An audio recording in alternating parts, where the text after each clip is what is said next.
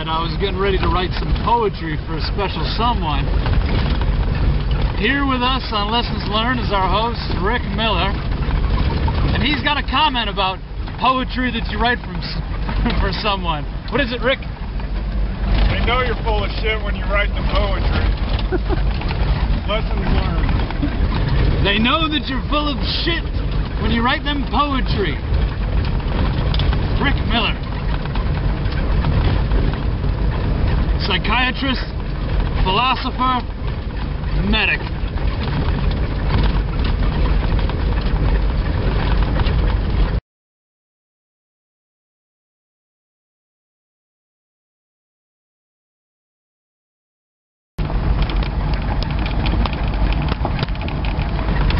I fucking write poetry if I want to, you son of a bitch.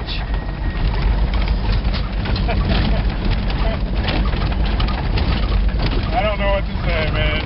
You go ahead and write your poetry. All your deep, dark feelings for them. For her. For her. And have her wad it up and throw it in your face.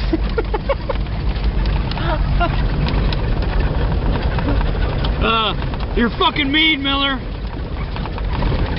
Or in this case, she'll just delete it from her damn email.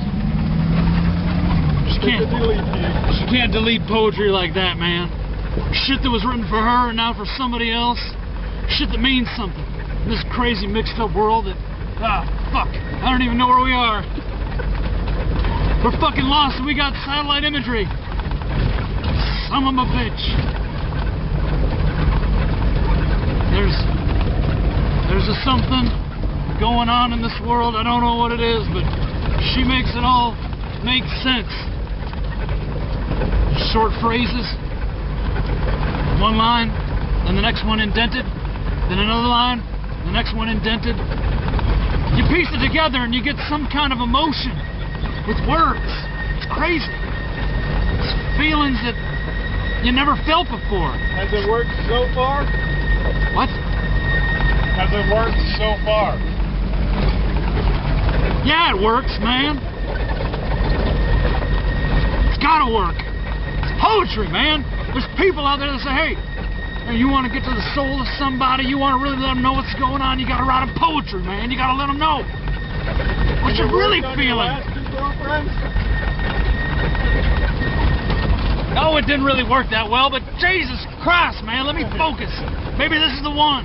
Maybe she'll understand my deep understanding of life and what I really try to see in this messed up world that we try to piece back together by sending our sons and daughters off to foreign lands to fight in wars.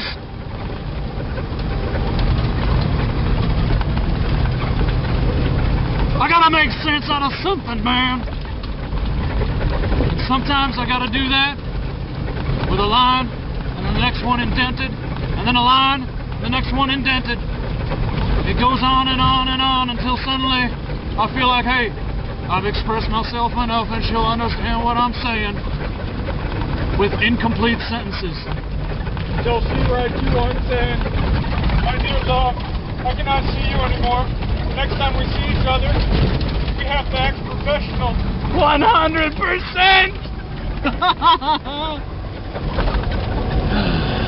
And so, this is the way of our world.